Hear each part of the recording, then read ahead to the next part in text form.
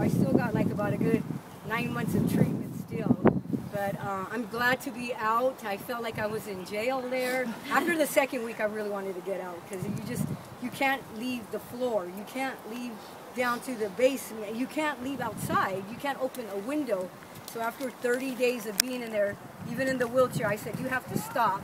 And I don't care if it's smoggy or windy, just let me feel this because I haven't felt that in a month.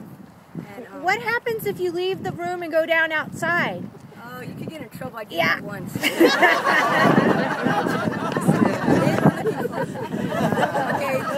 that did happen once. Well, what happened is, okay, I have my daughters. They have this little Chihuahua dog, and they didn't tell me he was coming, so they said, Mom, could you go outside? And it was in my third week, and shortly after that, I got pneumonia.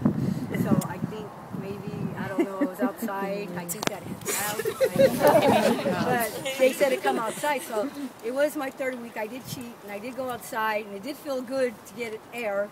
And then this little Chihuahua came up to me, but I had, my mask and my gown. He didn't recognize me, so he was just like, so I had to take it out and and then he started jumping all over me, so I did have him, and I was actually holding the Chihuahua, and here comes the nurse, and she's all, what's she doing? And I had to put the dog down, because I was supposed to be holding animals, and she said, you got to come back up, so I got scolded in front of my kids, and I had to go back up, but that did happen once.